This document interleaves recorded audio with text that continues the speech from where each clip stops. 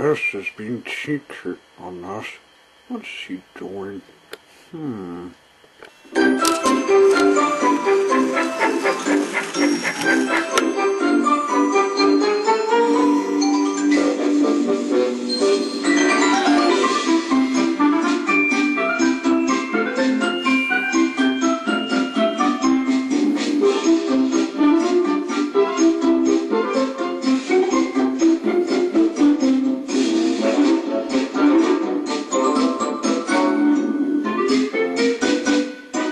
Percy's secret holiday back on Sodor.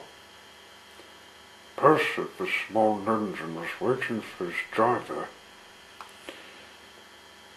He was just in the cafe eating lunch. The fat controller came to him.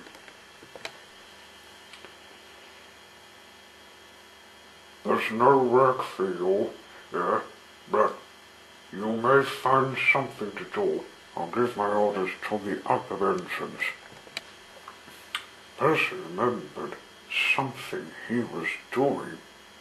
Before he was coming here, he had the goods train to take, like the gravel. But he was to take empty trucks home first. I'll go to Sodor. It's something a grown-up engine can do, he told himself.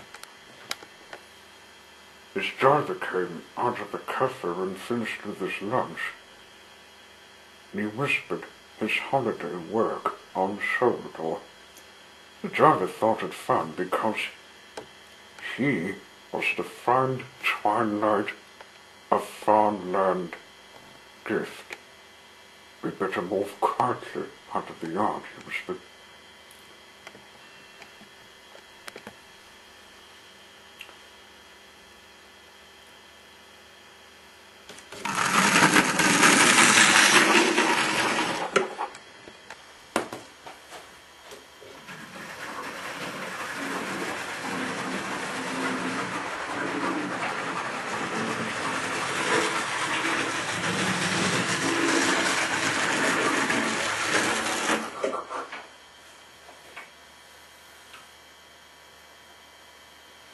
Percy came to the signal box to ask the signalman to switch into Sodor Island. The signalman did. Then he set off.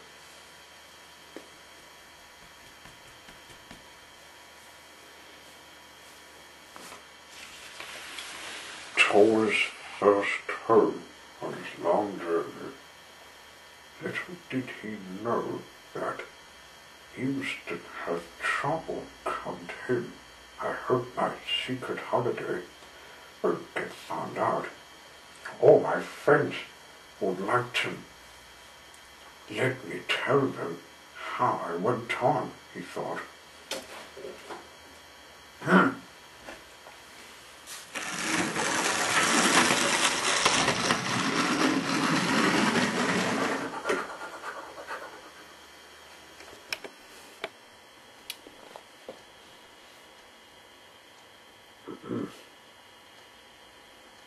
At last, he arrived at his first home. He was to find the trucks. Best use the points, Percy, said the driver. Sodor has changed a bit, and I think while we're here, we can find some gravel. Right, sir, said Percy. He began to explore his old home. He was very pleased to see everything again. He followed the tracks and searched the sidings. He came to the station and found the station master waiting for him. Hello, Percy. Welcome back to Sodor. Hello, sir. I'm having a holiday. I'm looking for some trucks that you were wanting to get here. They're somewhere in the other stations. I had a phone call from your driver saying you're on some work job here. I'm to look for the present for Twilight. Don't tell her. Well, watch out for Rainbow, Dash. She's out looking for you. Uh-oh. I don't want her to find me. I'd better get the trucks here, and then I'd better get a truck of gravel. Off he went, searching the stations. I know. I'll try and lure her for the tunnels. He did.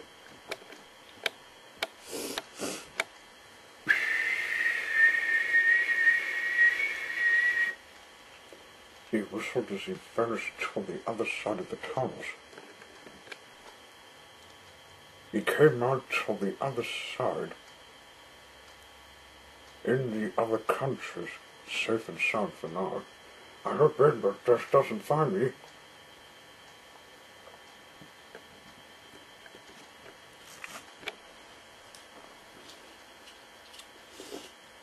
He came to one of the stations. As soon as he did, he found more sidings. The trucks were shunted somewhere in the spots. He was just about to go in one of them when he stopped. He needed to check if Rainbow Dash was about. He whistled just once.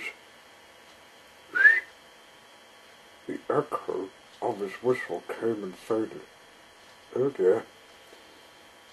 I hope Rainbow Dash doesn't hear me. Quickly, he took out the trucks, the empty ones. I better get the ones to the station. To the first one, huh?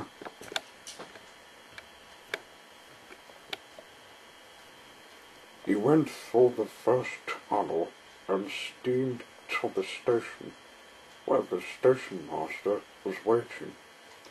Well done. You'll better find the gravel and take it home to Australia. It's for the baby ponies. Right away.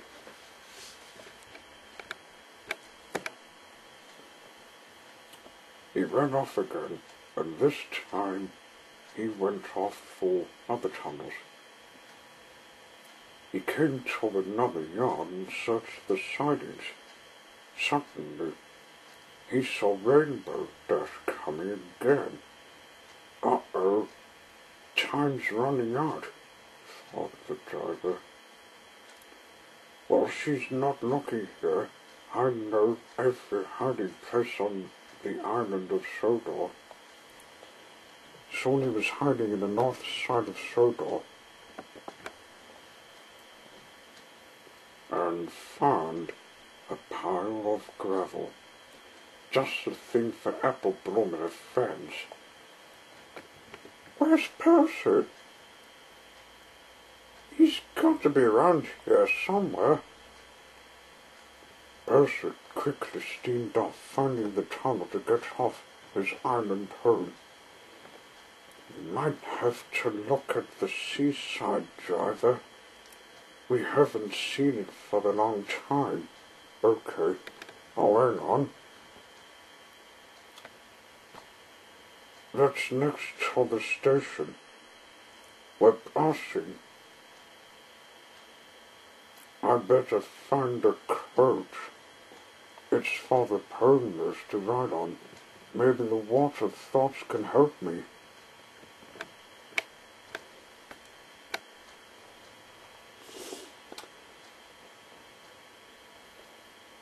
He stopped beside the water.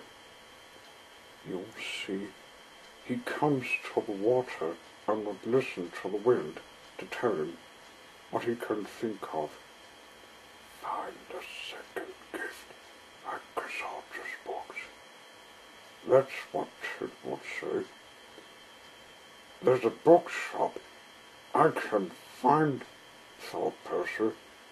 He steamed a bit quickly to the next station. At last, he came to the next station and began looking for the coach. Here it is, and there's the bookshop. As the driver got all of Chris Archer's books, he connected the coach with the gravel truck and set off for home. At last, he came back to Tasmania, and he set the coach in sloping Maine, home at last. Then he waited for Rainbow Dash. Hawk came in. "What were you up to?" she asked. "Visiting Sodor, Rainbow Dash, and I'd got 12 things as the first one."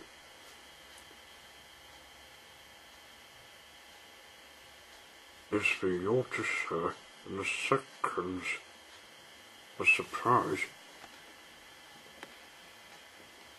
Twilight came out of the cottage. "What's this, Percy?"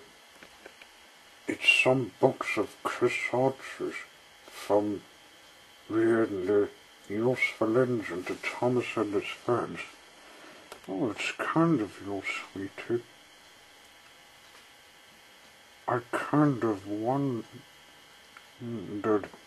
why you were taking long to visit us.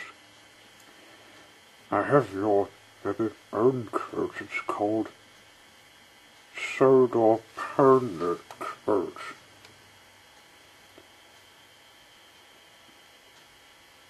For camping and riding in. I was trying to see what you were doing, but you refused to let me. I'm sorry. I didn't tell you, but I can't spoil the secret if that controller came up." "There you are, Percy. I thought I could catch you. What were you doing sneaking off Tasmania?" "I was visiting Sodor, sir. I wanted to give my pony friend some gravel and a coach, along with Cassandra's box." "I did see why you were on Sodor there. Rainbow Dash told me you were trying to do a plot without telling her." "Sorry. And I think you should know that if you're planning a holiday to some other island, you should tell me first. I told Thomas and my driver phoned the station master on Sodor to let them know I'm coming. Well, that's not telling me. I had to not tell you because I didn't want to spoil the surprise. Well, now you've finished your holiday and you'll half explain to me. I forgive you on what you were doing." "What were you doing with the gravel?" "It's for the path in the baby pony's common. It's to be part of a house landscape." "What was Sodor like?" "Well, it was great twilight, and while I was on it, I found a shed bed for you to visit me in the dog shed." "Oh, that's kind of you."